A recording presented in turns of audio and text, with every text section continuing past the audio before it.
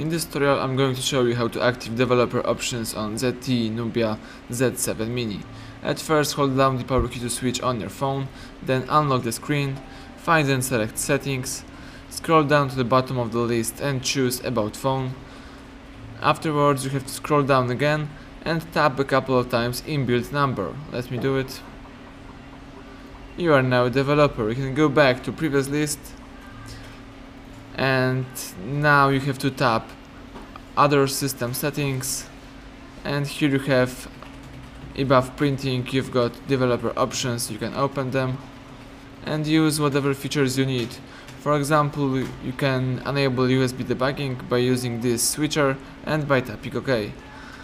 Excellent, thank you for watching. Please subscribe our channel and leave thumbs up under this video.